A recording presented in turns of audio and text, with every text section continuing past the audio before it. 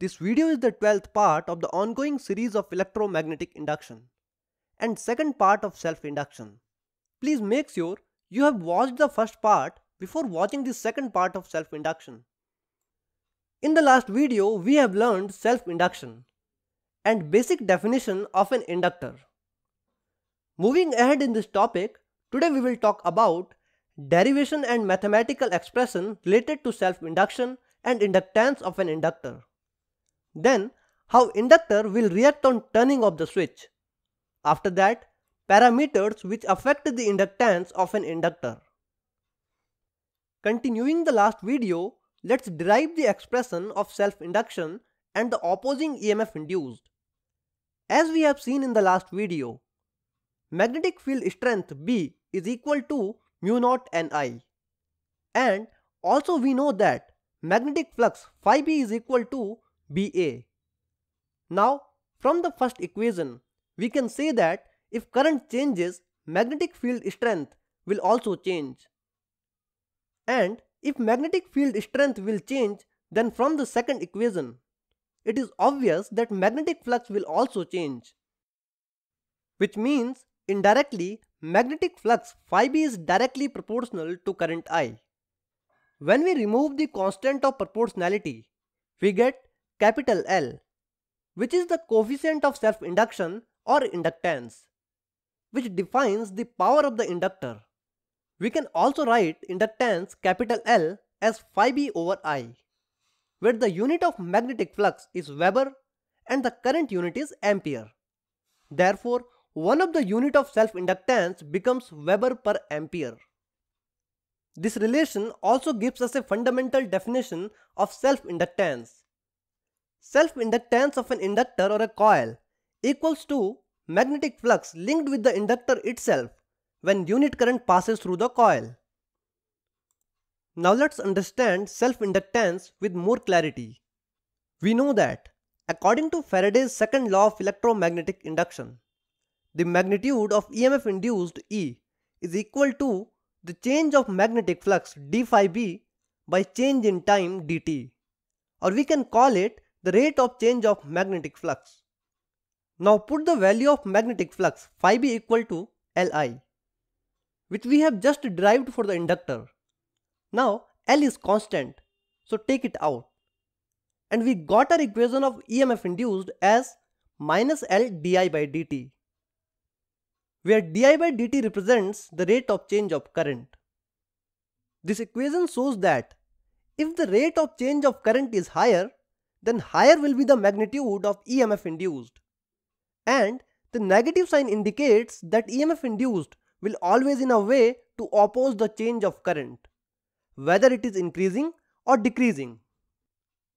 From this equation, we can find the unit of inductance capital L of an inductor or a coil. So inductance capital L is equal to EMF E over the rate of change of current di by dt, where the unit of EMF is volt and the current change rate is ampere per second, which can be written as VSA inverse. This unit is tricky to remember. Therefore, the unit of inductance is named after Joseph Henry, an American scientist who was one of the first to experiment with electromagnetism. This unit of volt second ampere inverse is also termed as Henry. Now let's try to understand the physical meaning of 1 Henry and the practical definition of inductance. We have found the equation of inductance capital L.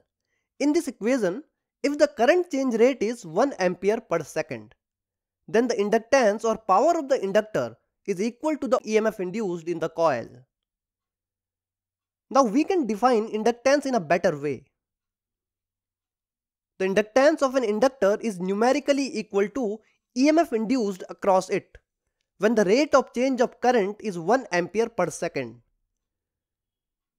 Which means, for an inductor, if inductance is given 10 Henry, then that inductor can induce EMF of 10 volts if current at the rate of 1 ampere per second is changed through the coil. In the last video, we have seen an example of increasing current. Now, let's switch off or open the circuit and try to understand what will happen if we interrupt the constant current of 10 amperes flowing in a circuit. Now, we have a circuit with a battery having an EMF of 5 volt flowing constant current of 10 amperes in a circuit, where the inductor has generated the maximum possible magnetic field. So when we switch it off, the current instantly tries to become 0 from 10 amperes. And we know if the current decreases, magnetic flux linking to the cross-section of a coil will also start decreasing or changing. Therefore, according to Faraday's law of electromagnetic induction, EMF will induce in an inductor, and as per Lenz's law, EMF will be in such a way as not to allow decreasing of magnetic flux. To do so, the polarity of EMF induced by the inductor will be same as that of battery to maintain the flow of current in the same direction as it was flowing.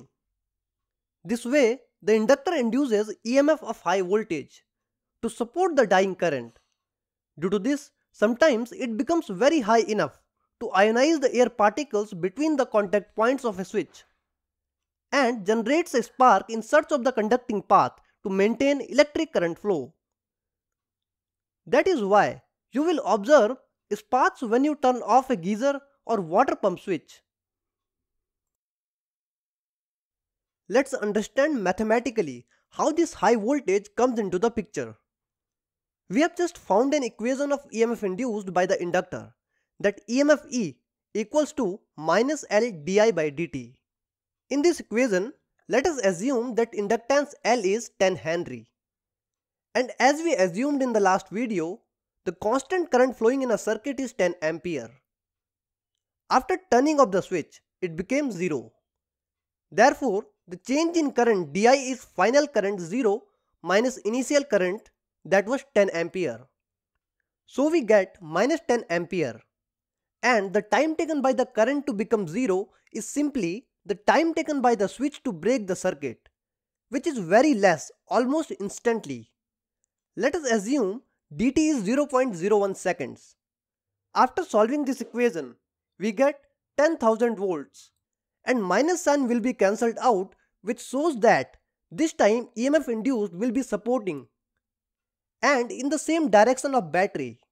It's interesting to note that EMF of 10,000 volts induced by a coil is working to support a dying current, and even sometimes it is higher than this depending on the condition and other parameters. Now let's complete the graph of net current flowing in a circuit and EMF induced in a coil, which we have left incomplete in the last video. In the last video we have seen, when we switch on, coil generated maximum opposite EMF of minus 5 volt and dropped quickly and then gradually become 0, and net current flow starting from 0 increased quickly and then gradually to 10 ampere and then became constant. As we switch off, due to quick decrease in current, magnetic flux also decreased quickly. Therefore, as per Lenz's law, initially supporting EMF for a dying current of extremely high voltage is generated by the coil in the direction of the EMF of battery and finally drop to 0. And at the same time, net current flow of 10 ampere, as we assumed, will also become 0. Till now we have understood some points. Number 1, as we have seen in the last video, when we switch on, the EMF induced in an inductor is opposite, which means in the opposite direction of the battery's EMF. Number 2, when we switch off, EMF induced in an inductor is supportive in the same direction as battery's EMF, and EMF induced across an inductor is quite large. Number 3, EMF induced in an inductor opposes the increasing current and supports the dying current. Now let's derive an equation for the inductance and understand the parameters that affect an inductor's power. In the last video we have discussed magnetic field strength B is equal to mu naught Ni, where number of turns capital N equals to the product of turns density N and L, or turns density N equals to number of turns capital N per unit length L. And now we have seen inductance L is equal to phi B over I. Okay, So we know that formula for magnetic flux phi b is equal to BA cos theta. Here theta, which is angle between magnetic field vector and area vector, is 0. As cos 0 is equal to 1, so we can say that phi b is equal to BA here, where A is cross-sectional area of a coil. So we can put mu naught and I in the place of B, and we get magnetic flux linked to a single turn of a coil. To find total magnetic flux linked to a coil, we will multiply number of turns capital N with the magnetic flux linked to a single turn of a coil. Now we know that number of turns capital N is product of turns density N and length L. Now let's use the formula L equals to phi b over I and put the value of phi b which we have just calculated. And after simplifying, I cancelled out. N will become N square. We got the equation of inductance capital L equals to product of mu naught N square A and L. Okay, at last I have a question for you regarding this equation. Is inductance directly proportional to length or inversely proportional to length? This question sometimes becomes doubt for many students. Let's try to understand it. When searching for such relations, we must be clear about the variables and constants. So here mu naught is constant and we are not changing the cross-sectional area. So the area is also constant. Now, if we increase length, keeping number of turns constant, we know that turns density small n equals to number of turns capital N per unit length L. Therefore, on increasing length, small n is going to decrease. So it's clear that increasing length by keeping number of turns constant will decrease turns density small n. Now let's come back to our equation of inductance. Here, if the length is increased, the turns density small n will decrease. But there is a square of turns density in the formula of inductance. Therefore, in comparison to increasing length, value of inductance capital L will be affected more by decreasing of turns density. Therefore, on increasing length, the overall value of inductance will decrease. So there is an inverse relation between inductance capital L and the length of an inductor. If you find it tricky to understand, put capital N by L in place of turns density small n, and after simplifying, we will get a new form of the same equation. This equation shows that inductance is directly proportional to area A when all other parameters are constant, and inversely proportional to length when other parameters are not changing or constant. Thanks for watching, friends.